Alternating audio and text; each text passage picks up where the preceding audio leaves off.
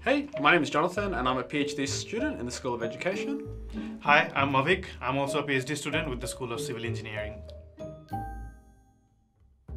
What advice do you have for making friends with the other students and researchers? Probably my biggest advice would be come to campus. You gotta, if you meet people consistently, keep seeing them in the office. Maybe you don't talk to them the first few times, but eventually you'll have a chat to them, and just things will happen a bit more organically. That would be my best advice. Just stick around, show up, go to all the events your school's hosting. Try to participate in clubs and societies if you have one for your kind of domain. Just be around and have chats. Sometimes things take time. Like for me, it took me like a good few, maybe 6 months before I really kind of felt like a PhD student.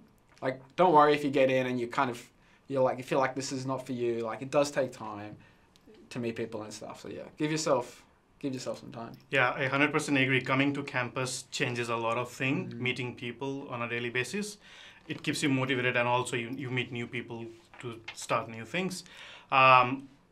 Plus, at the same time, joining societies really helps. There is hundreds of societies on campus.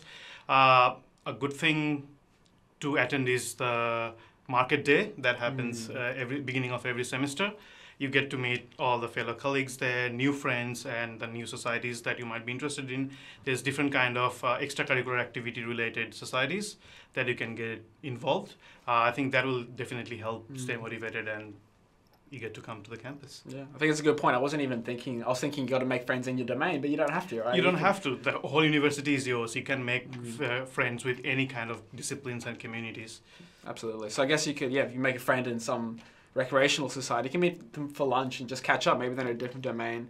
And that's, again, another opportunity to take a break and just, relax, de-stress, and then, you can go back to the office after lunch and get into it. 100%.